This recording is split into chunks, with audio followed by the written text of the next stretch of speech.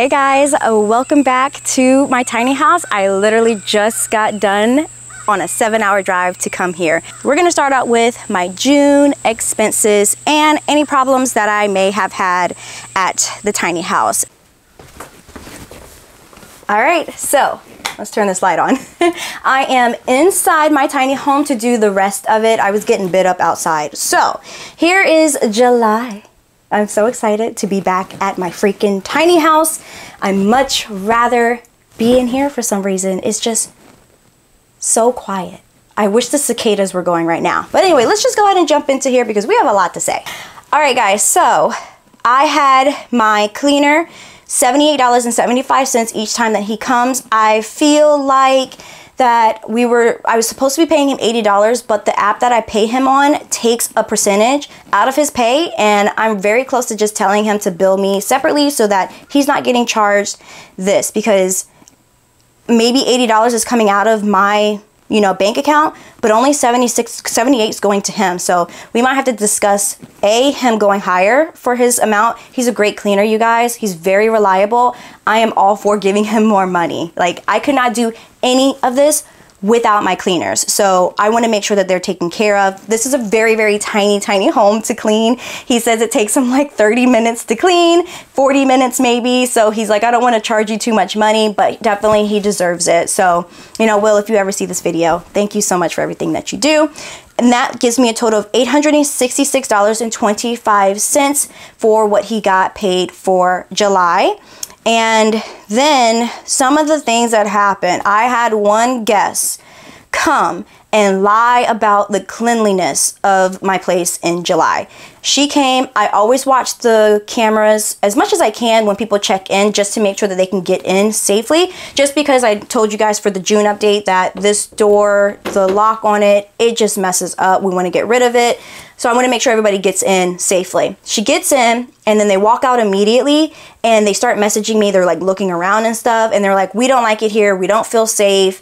It's dirty. Well, at first she didn't say it was dirty. She was like, the bunk bed doesn't seem sturdy. It seems unsafe. We don't feel safe here. We just don't like it. And I was like, well, I can't really give you a refund just because you don't like where it's at. You knew it was secluded. The bunk bed was made by a certified builder. That thing is sturdy. I can't really give you a refund because of that. I mean, I can give you a refund for the day, but I'm not going to refund you everything. So then she goes and checks the hot tub and she was like, well, there's a joint on the hot tub. And I'm like, there's a joint? Take a picture of it. I'll try to put the picture here if I can find it. And it was like sitting slightly near the water.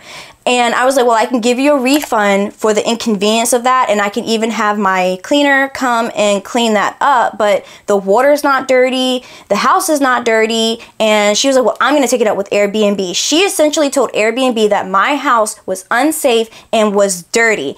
And then when I showed them the messages about, well, she found a joint outside on the hot tub, that doesn't make my house dirty. They were like, well, your messages prove that it is not up to standards of cleanliness. So we're just going to go ahead and refund them all the money. You guys always have a good habit of checking me and letting me know if I was wrong. Should she have gotten a full refund? Yeah, so just let me know. Was I wrong? Should she have gotten a full refund for that? I don't think so. And I didn't really appreciate her calling it unsafe and that she didn't feel safe here and that no, I didn't like it. So I kind of got mad at her, but she got a full refund and it didn't reflect my Superhost, even though I don't know if I'm going to be able to keep Superhost, because managing 3 Airbnbs plus one on the side is not easy. It's not easy to have Superhost, so let me just get that straight. I'm not striving for it. If I get it, great. But I definitely don't want to be penalized on Airbnb for lies. So that was one thing that went wrong. We had 5 nights that were not booked, which is actually, it was 5 nights because Airbnb took her off of my books with no penalty except for taking my money away. So that left 3 nights that were booked back onto unbooked. So 5 nights in all. It would have been just 2 nights if she had stayed. So 5 nights in all, 3 nights were refunded. That was about $600 or $700 that they refunded her. Now, let's go into the expenses. So you guys know my cleaner was $866.25. And I had my lawn cut again for $100. Firewood for $50, and the internet this time was $140. I don't know why I keep getting charged more. I think I'm allowing them to charge another $5 to $10 for extra data during some of those months, because we're very much booked here.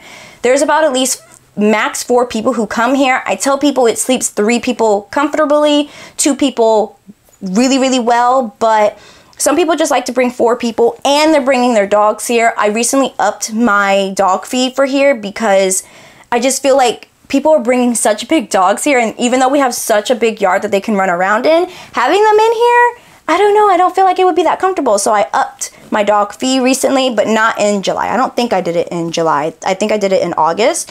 So $140 for internet, and then my electric was $85.50.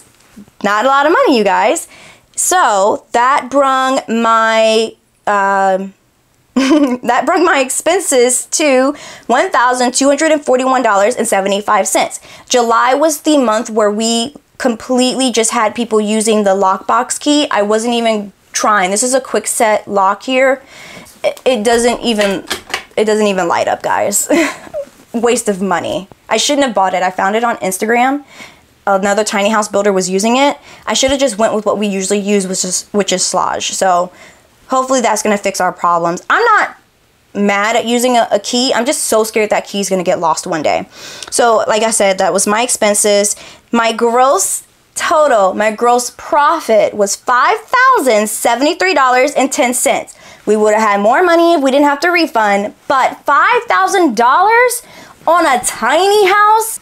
This is why I'm buying land and I'm putting more tiny houses up there. We are going to be trying to build up the hill right here. Probably going to be really expensive to do that, but we're looking at some plans right now for that. And then you guys know I am in escrow right now with some land like 20 minutes down the road from where this tiny house is. So I'm really excited for that.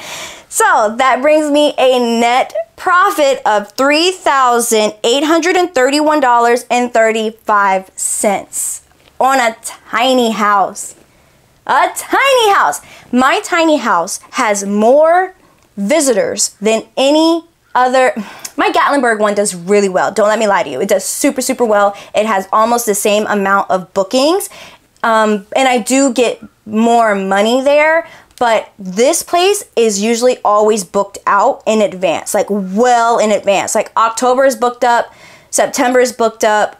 We have in December, we have 2023 people coming. Like this gets booked in advance. So this is where it's at, y'all. I'm gonna put up some figures on how much we were charging per night for you guys to see. Yeah, I think this is really good. Jump on the tiny house bandwagon. It's still lucrative.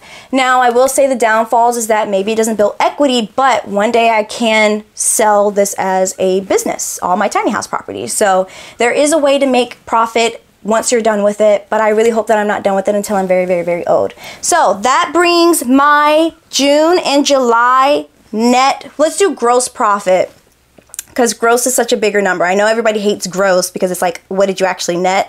But I like seeing big numbers, okay? So that brung my gross profit to $9,563.23 for those 2 months. But what do you guys think? Are you loving these progress updates? I will try to be a little bit better with it, but I really wanted to film inside my tiny house for these updates because it's just so beautiful. It's so relaxing.